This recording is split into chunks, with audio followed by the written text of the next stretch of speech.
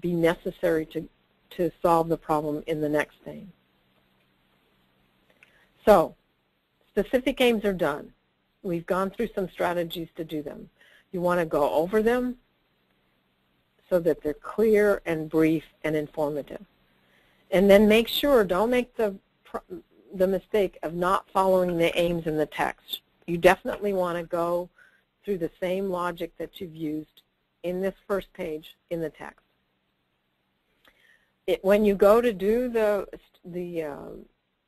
strategy or the approach, if you find that it's too hard to solve a problem that you've identified as something you're going to solve, you can rework them later.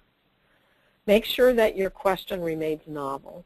Keep it to one page, and then of course your officers at your institution will upload those separately.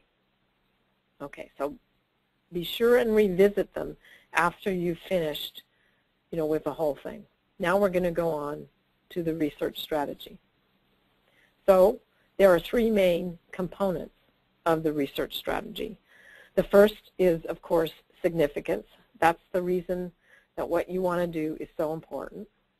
The second is innovation.